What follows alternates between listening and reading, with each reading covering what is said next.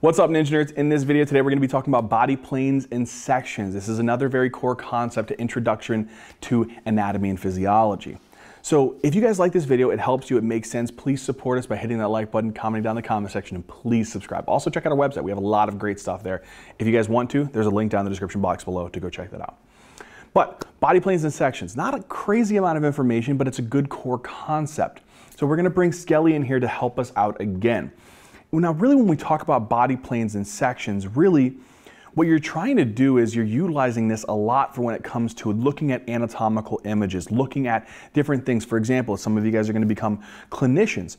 You'll have to look at a lot of different types of CT scans or MRIs, and those may come in different sections. And so it's important as you guys go through anatomy to be able to realize, oh, that's a frontal or coronal section, that's a sagittal section, that's a transverse or axial section, because it's really important because you can get different anatomical views from those different sections. So basic concept here. What we're going to do is we're going to use here Skelly's head. And I'm going to give you an example of all the different sections and what it would look like on an actual image to give you guys a concept of what I'm talking about here. So if I take Skelly's head, I'm going to show you three sections. One section we call the sagittal. Sometimes it's also referred to as the midsagittal section.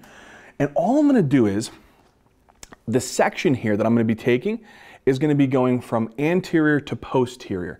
And I'm just going to go slice right down this portion here. So I'm going to slice Skelly's head into two pieces on the left and the right.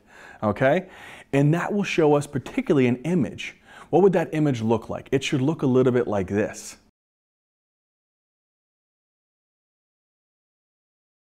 So you saw what a sagittal or mid-sagittal section should look like. Okay, the next thing here is a frontal or coronal section. So with a frontal or coronal section, what I'm doing is I'm taking this section like this, and I'm going to cut Skelly's head down this way, and I'm going to use this section like this. Well, boom! And when I cut Skelly, I'm going to cut his head into an anterior and posterior piece. What would that look like on an image? It would look a little bit like this.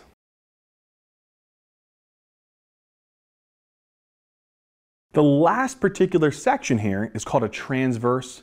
It's also called a horizontal. Sometimes it's even called an axial section.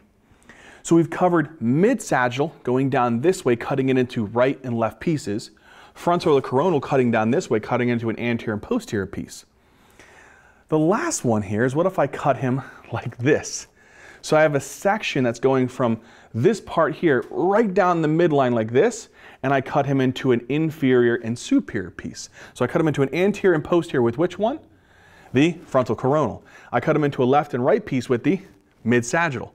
I cut him into a superior and inferior piece with a transverse, horizontal, or axial section.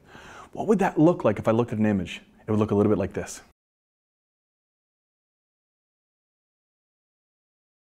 So within this video, we talked very simply about the different types of sections, that being the sagittal, also sometimes referred to as the mid-sagittal, the frontal or coronal, as well as the transverse or horizontal or axial section, and what that would look like in an anatomical image.